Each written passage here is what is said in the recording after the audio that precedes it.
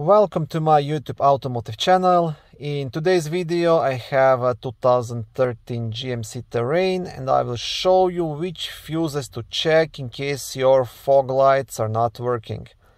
This video will apply to GMC Terrains made from 2010 all the way up to 2017.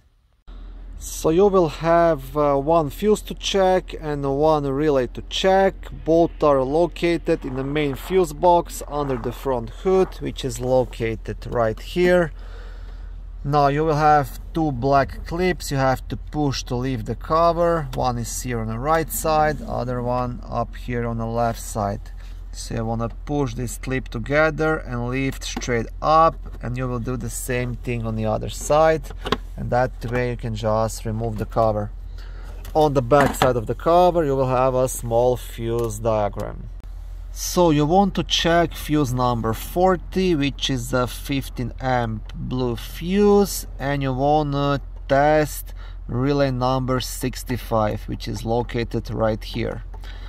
Now the best way to test this relay, just try replacing it with one of these two and see if it makes a difference. If it does, just buy a new relay. They are quite cheap, maybe $4 or $5, and have it replaced.